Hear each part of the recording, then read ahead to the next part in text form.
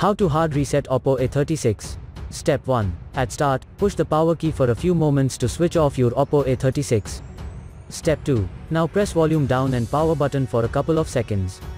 Step 3. Let go of all held keys when recovery mode appears.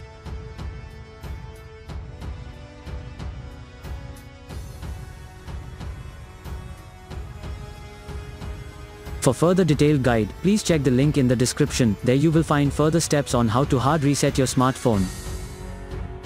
For further detailed guide, please check the link in the description. There you will find further steps on how to hard reset your smartphone. For further detailed guide, please check the link in the description. There you will find further steps on how to hard reset your smartphone.